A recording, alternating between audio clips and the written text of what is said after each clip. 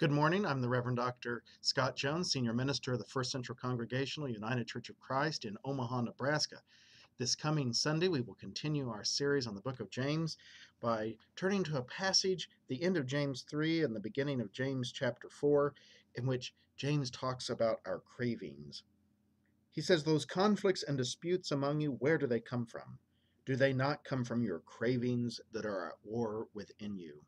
And so we will be talking about our desires and our passions and how those can lead to exploitation and abuse and violence, as James tells us.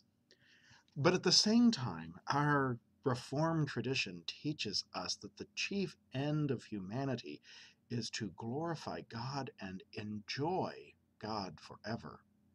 So, what is the role of enjoyment and delight within our spiritual tradition and our understanding of who God is?